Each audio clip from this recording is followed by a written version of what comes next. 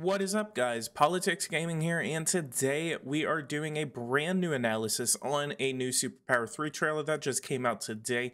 This is going to be about demography. So before we get started here, guys, leave a like, subscribe to the channel if you are new. I know I've been getting a lot more attention because of SuperPower 3, and I am definitely going to be a SuperPower 3 related channel, and we are going to be playing SuperPower as soon as it comes out. It's going to be a big day for all of us. It's going to be a big day for this channel. It's going to be a big day for everyone else. Guys, go ahead and subscribe to the channel, and I'm also in talks with Golem Labs to try and do a giveaway of SuperPower 3 once it comes out. So go ahead and subscribe to the channel if you're interested in that. But otherwise, we are going to analyze this trailer. We're going to do exactly what we did in the last one, in which we play the trailer first and then we analyze it after. I'll go ahead and put the timestamps down in the description, so if you guys don't care about watching the trailer and just want analysis, you guys will be able to skip around. So let's go ahead and watch this trailer, and I'll see you guys on the other side.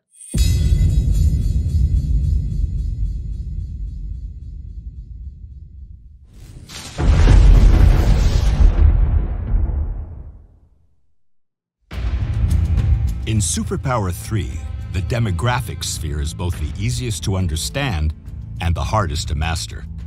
It's a singular addition to the series that probably has the largest underlying impact on whether you can be a successful leader of your country or if you will lose it in shame. One of the most interesting elements we have added to the game is the concept of cultures. Basically, a culture is a set of values that determine the general predisposition of a group of people to like or dislike the values that another group has. It's not a matter of simply comparing ethnicity, language, or religion, even if these variables are an important factor. In cultures, we also include 6 social traits. These elements mean that all population groups will be more comfortable in certain settings. Not everyone is a conservative, and not everyone is a liberal, but some are. Not everyone respects their leader in the same way, or accept hardships for the common good. These factors become important in the game because it means that based on cultures, not all countries will be comfortable with leaders that perform differently than what is expected of them. A more conservative society might not be willing to accept laws to allow abortions or to protect the rights of minorities. Also, conservative societies might not look favorably on their leader if he or she starts doing trade or treaties with very liberal countries. This gives much more nuances to the player and adds difficulty levels. In SuperPower 3, you'll need to play differently, not only based on your resources, but also based on how your population expects you to lead your nation. Of course, populations vary in time. They can be influenced by the media or by news gathered on the internet.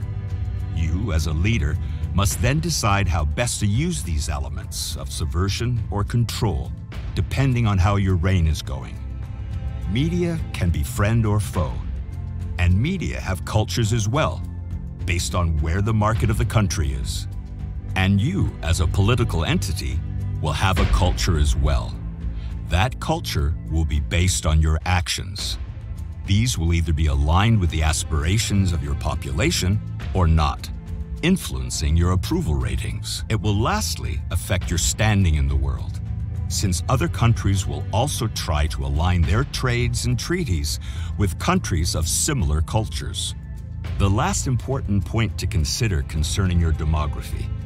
In SuperPower 3, regions can sometimes change ownership through trade or, most of the time, warfare. If that happens, you won't only inherit a region with production and geography. That region will be inhabited by citizens that will probably be different than the ones you started out with, who may have different cultures and ideas about what they would like for their new country. As these games evolve, the challenges multiply. All right, and that was the new trailer for SuperPower 3. Let's go ahead and go back to the beginning. So if we start up right here, so it's actually very interesting about what he's been saying. So essentially, we can play it, and then he says, in SuperPower 3, the demographic sphere is both the easiest to understand and the hardest to master. It's a singular addition to the series that probably has the largest underlying impact on whether you can be a successful leader of your country or if you will lose it in shame. So essentially, and he actually comes over to the character tab right here. So essentially I know a lot of you guys are worried about this game and how it's going to perform and how it's going to be. And I guess that's why they're trying to make these trailers, is to try and say, okay, well, here's a lot more information about the game, and they're finally releasing all of this information after so long. And it kind of scared a lot of us whenever they came out and said, okay, October 7th is coming out. And we're like, what? We literally have zero information. I've seen a lot of other worried YouTube channels. A part of it, I can't remember the guy's name, but he made a video. He said, I'm worried about SuperPower 3. Essentially, so the biggest thing about SuperPower 3 is that demography exists. So in the previous video, I actually was talking about this one. So I think I said that it was like it was a part of the politics tab or something like that, but then later on I figured out that it was the demography tab. So essentially demography is it's the how your country is made up. So it's how it's by ethnicities, it's by cultures, it's by media groups, it's by conservative and liberal. It's by all of these different types of groups that are inside of your country. That is demography. And it's how they support you, it's how they look at you, and that's all that matters. So it's apparently in SuperPower 3, demography is going to be something, you know, back in SuperPower 2, you just tried to make your population happy and made sure you didn't get thrown out of office. So in this one, you actually have to pay attention to a lot more groups. You have to pay attention to the American press on the bottom right. You can actually privatize, close them, or nationalize the media groups in your country. You have Hispanics, you have blacks in your country that you can actually kind of mess with those demographic groups. That probably has the largest underlying impact on whether you can be a successful leader of your country or if you will lose it in shame. So essentially he's saying that it has the largest impact of how you lead your country. So it's no longer that you're doing it by policy, or even in Power and Revolution where you just do it and you have to deal with a lot of the protests or even being thrown out of office. Which Power and Revolution is probably the only other game that actually considers other ideologies and other factors that impact population. So that's one of the reasons why the character creation tool is so important now. If you're making a Muslim or a Kazakhstani guy that's running for president or being president in the United States, you're not going to have a really fun time trying to get your popularity up because not a lot of people like you based on what you look like. It's going to be very important every time you make a new character. And if you don't really care about making the character, just you don't want to pay attention to that, but you want to make it random for how what other country you're playing as, you can make it random for Kazakhstan, for example, in which now you are an Albanian, a language. So it's language and religion that makes up the demographic groups that you're going to be a part of. So in language, you could put English, and then over here where you see all these countries right here, it'll show you a bunch of these countries that'll light up and say this is what country is recommended for this character. Little bit of weird map right here. You can actually see that the Baltic Sea is just gone. It's just not even there. Even the Red Sea is completely gone. A lot of weird map changes right here. Hopefully that's not in the final game. But moving on, we can actually come over here and we're going to listen to what the guy says real quick. That determine the general predisposition of a group of people to like or dislike the values that another group has. It's not a matter of simply comparing ethnicity, language, or religion, even if these variables are an important factor. In cultures, we also include 6 social traits. These elements mean that all population groups will be more comfortable in certain settings. So essentially, that's what these culture ideas are right here. So there's 6 of them. PDI. So PDI is the Power Displacement Index, I believe. It's the power index is what it's called. We have PDI, we have IDV, we have MAS, we have UAI, we have LTO, and we have IVR. So essentially, this is where maybe the world is or where your population is, and then this is where you are right now. So I guess if these groups, if you can click like the religion groups right here, I believe.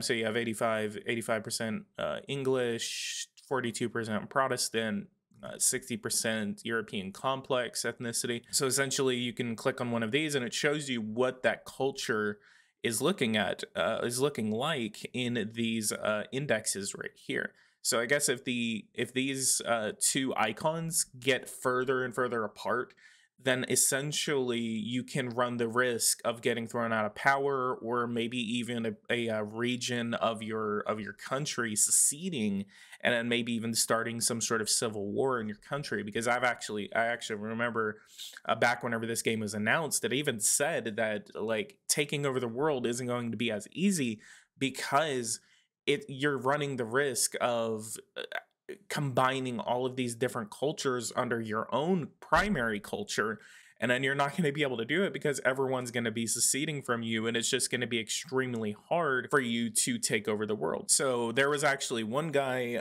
I can't remember the guy's name right now, but I actually invited him to a SuperPower 3 meetup. Essentially what we are doing, what he did, it was the Rise of Djibouti series. So if you guys were back, if you guys discovered SuperPower 3 like 10 years ago, you'll remember the Rise of Djibouti series. But essentially he was taking over the world as Djibouti, and so he actually said that this game is going to be the last hurrah for his channel.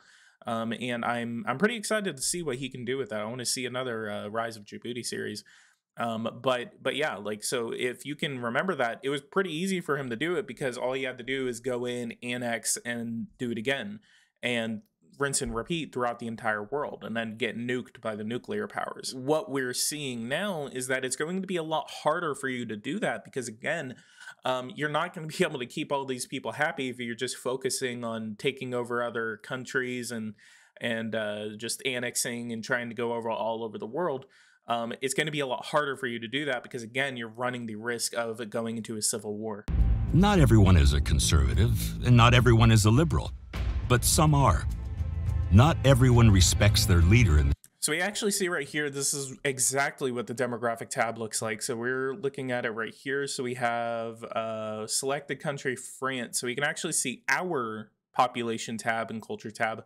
And then we have a selected country's population culture tab, and we can actually compare and contrast all of our icons. So we have birth rate that we can look at. We have total population. We have population growth rates. And then we have our death rates. And then we have our immigration options. So immigration is allowed. And then social groups, we have Hispanics. And I'm going to assume this is white, black, Hispanic. And then we only have 3 of them in the United States, assuming this is the United States. You can actually see down here, this is what the bottom sectors actually look like. You know, so they actually changed it from the initial build that we were looking at about a year ago. So that's actually really cool that they actually changed that. I think it looks a lot better. The other one actually, it looked pretty weird, honestly, not gonna lie. And I'm assuming it's a little, yeah, it's a little The same way or something like right here, because there was actually all these tabs that you can actually see right over here. You could see like the growth rate or the nuclear powers or something like that, I think. And then so down here you have your population demographic tab, you have your politics tab, you have your economic tab, and then you have your military tab right here. And then you have your culture indexes, you have your majority of everything, and then you have your immigration tab, whether it's opened or closed. And then you actually have right here, so you have 2011, 12, 13, 14, 15, 16, 17, and 18. And then you have these, so it's by year where it shows you where your growth is going and if it's like going up or down or anything like that. way, or accept hardships for the common good. These factors become important in the game because it means that based on cultures, not all countries will be comfortable with leaders that perform differently than what is expected of them.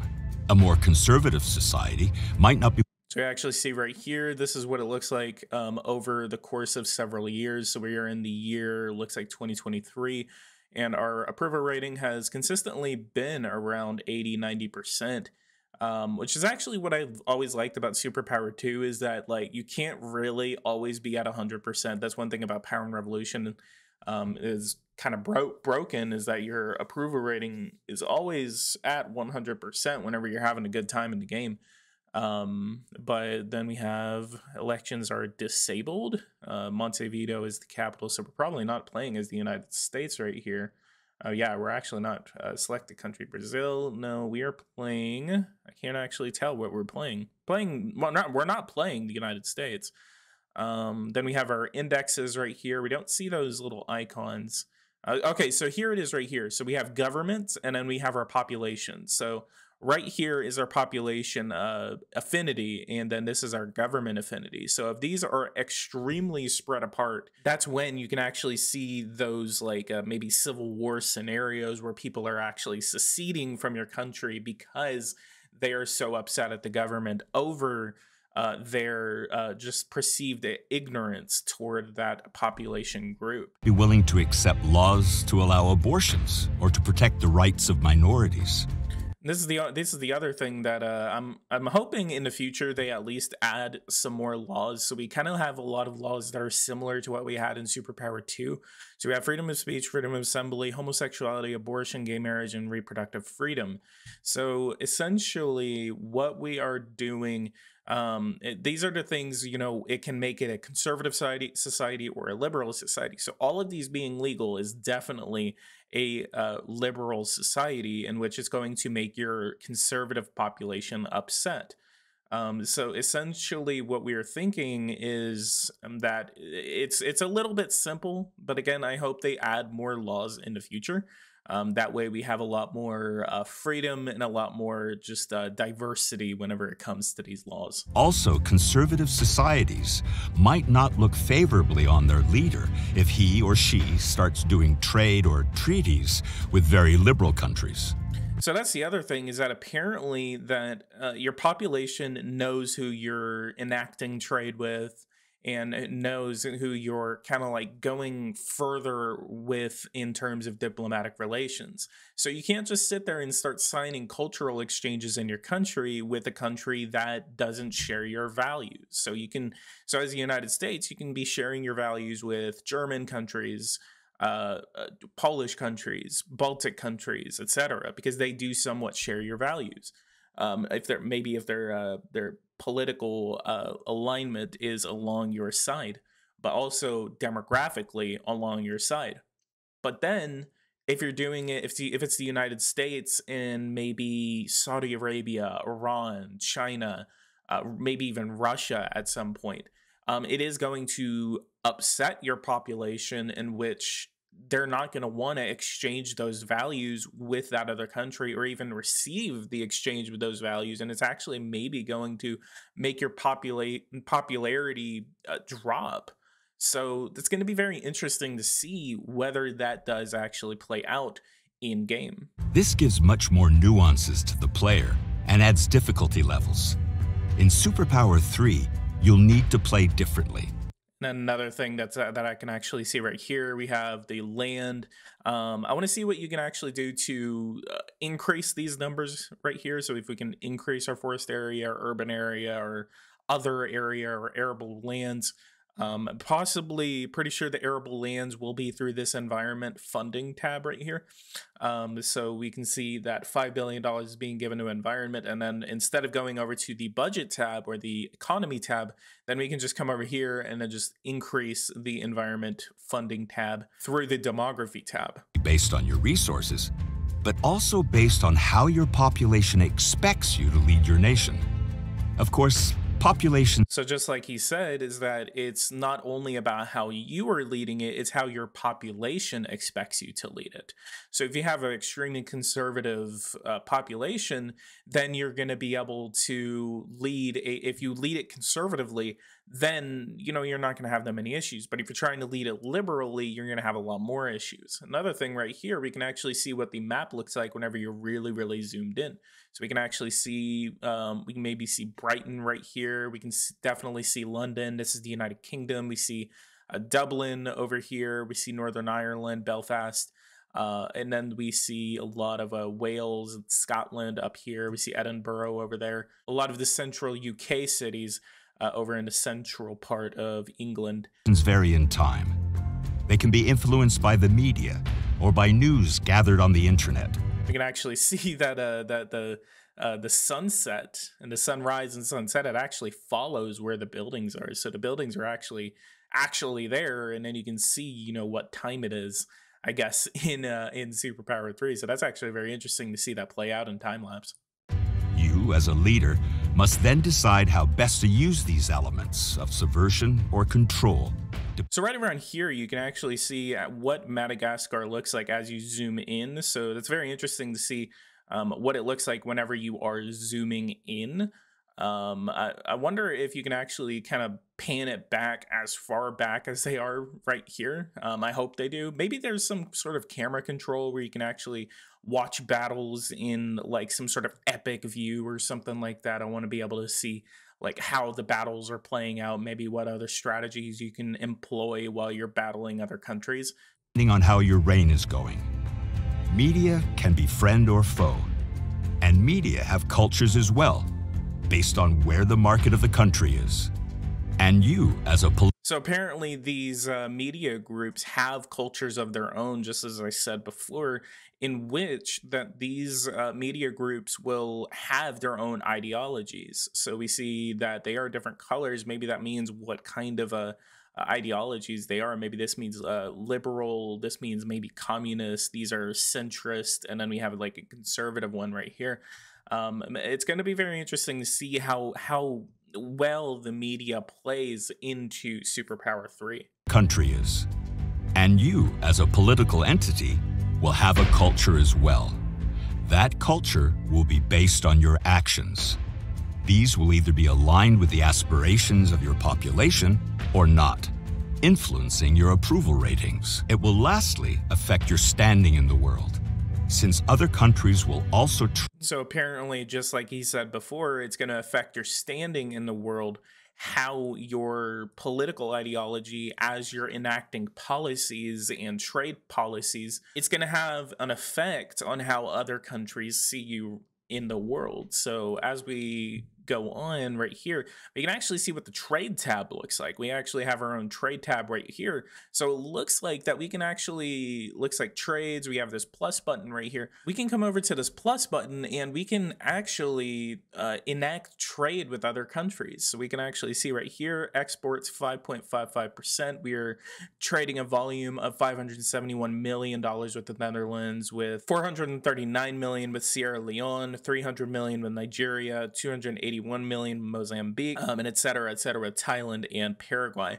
So we can go over to this plus button, I would assume, and then we can pick like China or Russia or the United States or Australia, and we can kind of say, okay, we're going to kind of have this weird trade policy. Maybe we can like form the Anglosphere, or the American trade pact with the UK, and like just like the Anglosphere kind of thing. So just like it said, the cultures are pretty important. Maybe forming Kanzuk or the Kanzukas would be a very good idea, because it would please your population and it would also increase your relations with those countries. So you can actually come over here and then again enact some sort of trade policy with Europe or with Africa or with Asia. And so that's going to be very interesting to see what other people's trade tabs will look like, depending on where they are in the world. So like if an American is doing it, see how theirs looks. And then if maybe like a Turkish player is doing it, see what theirs looks like. And then a European player, Asian player, etc. So that's actually going to be really fun to see what kind of diversity we see in terms of these trade policies that other players are enacting. To align their trades and treaties with countries of similar cultures. So just like I said, with Kanzuk, it would be an extremely good idea, now that we know this, that Kanzuk would probably be one of the first things that players form as the United States or with the United Kingdom or something like that. The last important point to consider concerning your demography. In So right here, we can actually see what the economy tab looks like. So we have cereals, we have the legality status of cereals, we have unemployment in this sector, and then we have productivity is $3,790 per hour, and then land is at 1,602% of land or something. We see the country's consumption of this product. We are producing $32 billion and trading off $6 billion. And then we have a trade surplus of $16 billion in that sector.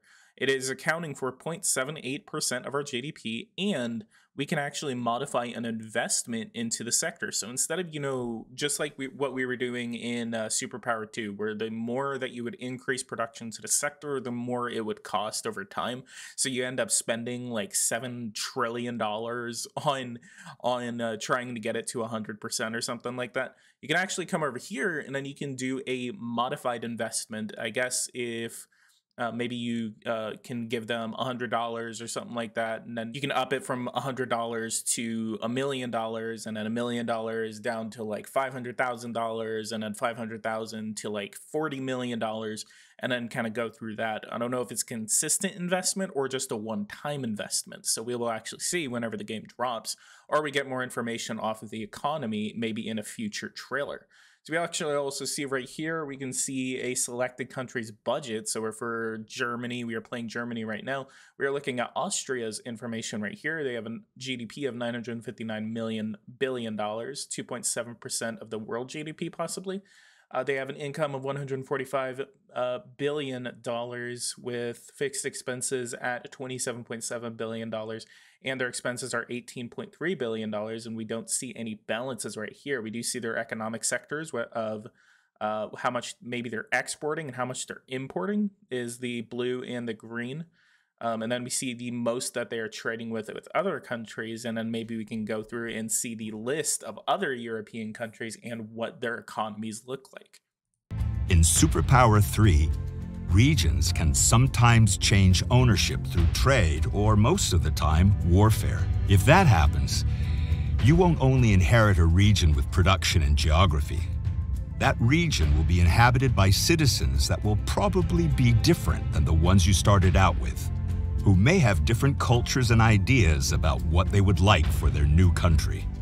So essentially what he's saying right there is that if you go through and trade, so what I'm interested in is, he said that you can trade with the region, maybe a specific region, and then try to kind of like undersow some sort of discontent in that region with trade. But what he also said is that whenever you take over a region, just like I said before, when you take over a region, so if I'm playing Saudi Arabia and I go over to Australia and take over the Western Australia region of Australia, they're obviously not going to be that aligned with my country. So if I'm going to go on a world domination spree, it's going to be a lot harder to, invading it might be easy, but it's going to be a lot harder for me to go through and try to take over the world, because a lot of regions are not going to be sharing my ideologies, are not going to be sharing my religion, not going to be sharing my ethnicity or language. So if we're trying to go over to Texas as Saudi Arabia and take over Texas as Saudi Arabia, again, it's going to be a lot harder for me to do that, because Texas obviously does not share the same language, religion, or ethnicity as Saudi Arabia. So it's going to be very interesting to see how anyone take over the world in SuperPower 3, whether it's easy or whether it's difficult. And ideas about what they would like for their new country. As these games evolve, the challenges multiply. So very interesting trailer for SuperPower 3. We have the demography tab has now been explained to us. But yeah, guys, go ahead and leave a like, subscribe to the channel if you are new. If you guys like this video, go ahead and tell me what you guys' thoughts are down below. Are you guys excited for SuperPower 3? Are you guys worried about SuperPower 3? I know there's a lot of worry out there for SuperPower 3. I am worried just as well as you are. So we've been waiting a very long time for this game, and I know they know that we have been waiting a very long time for this game. Hopefully an October 7th release date is not something that screws all of this up, all of this hype, all of this everything. And I really hope that all of you guys are going to enjoy this game. I know I'm possibly going to enjoy it. Hopefully, I'm just not, disappointed by it. But we will find out on October 7th. Guys, leave a like, subscribe to the channel if you are new. Let's get up to 10,000 subscribers. I am doing several giveaways. I am actually about to do a giveaway at 6,500 subscribers for Power and Revolution Geopolitical Simulator 4, if you guys are interested. So get us up to 6,500, and I will be doing that giveaway very soon. And as well, the next goal is 10,000 subscribers. So let's go ahead and hit 10,000. Leave a like, subscribe to the channel if you are new. I'll see you guys in the next one. Thank you guys so much for watching, and take care.